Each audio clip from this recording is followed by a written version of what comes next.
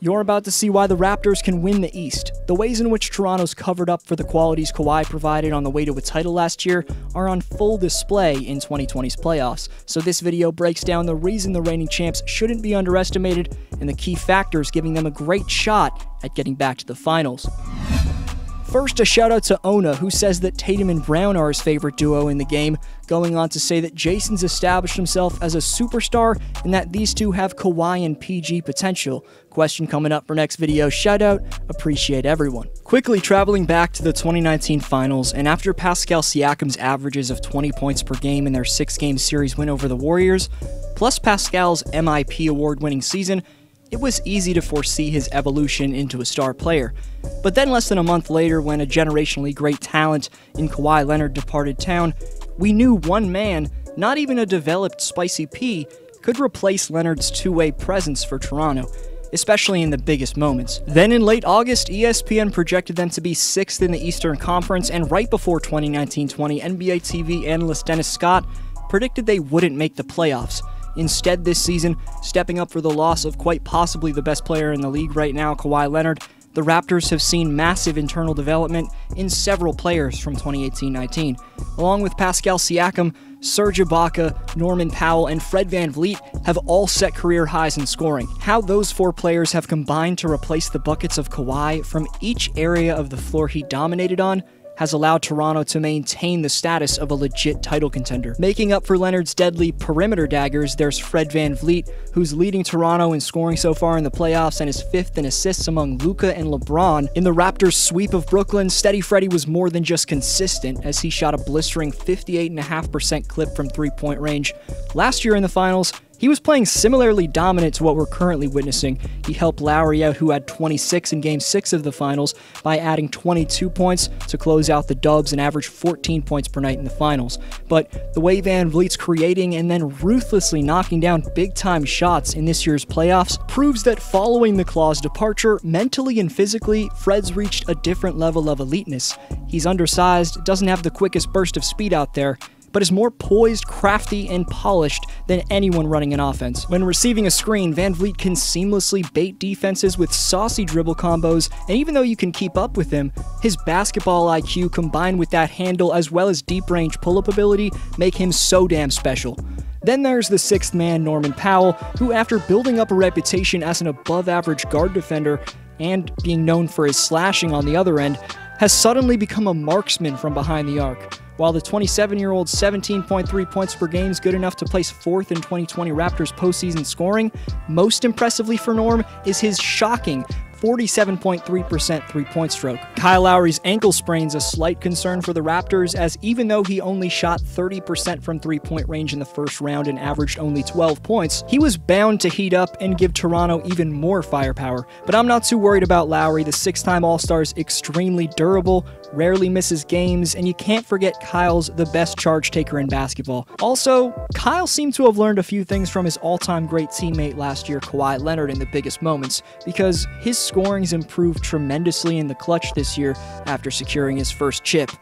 Partially mimicking Leonard's scoring talent down low in the paint, Pascal Siakam is an overwhelming presence either posting up in there or storming to the bucket off the dribble. But if you're somehow watching this Pascal in your upcoming second-round matchup with the Celts, you need to be posting up as much as possible, because beyond the key, Tatum and Brown are lengthy, active perimeter stoppers. But if Spicy P plays like an old-school big man, pops out for the occasional jumpers, attacks in the pick and roll at times, but 80% of the time posts up and dominates, then Toronto takes care of the Celtics. The reason Siakam needs to feel completely confident in being as aggressive as possible is because he doesn't have nearly as much pressure on him as last year's #1 option, Kawhi Leonard. Toronto's go-to scorers this year are much more consistent than they were in 2018-19. The proof of that is Pascal averaging below his regular season scoring average and shooting percentage in round 1, and Toronto easily taking care of Brooklyn.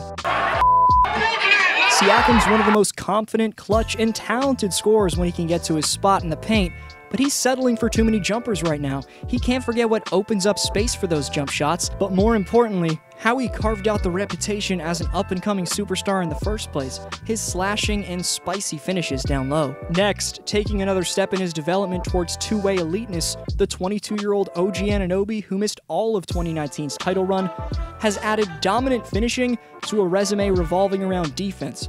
Anunoby's gaining top slasher-like momentum after using his newly polished and shocking spin move, but just the fact that he's fully healthy, ready to provide his lateral quickness, IQ, and strength defensively is an absolute blessing for Raptor fans these playoffs. From Tatum and Brown to Jimmy Buckets and Giannis, the beasts on the wing Toronto has to get through to still be around in October are no joke. OG has a chance to really make a mark among NBA fans as one of the best perimeter defenders in the Celtics series, because the two Boston wings, Jalen and Jason, drive their team's chances. Toronto has to shut down at least one each game to have a chance, and they won't have the all-time great defensive services of the Claw to do that. But unlike last year, they'll have a rising menace locking down the perimeter in OG, not the worst defensive replacement in the world. Really, I could have extended the replacing Kawhi segment throughout the entirety of this video, but now I want to specifically key in on this overwhelming Raptor bench.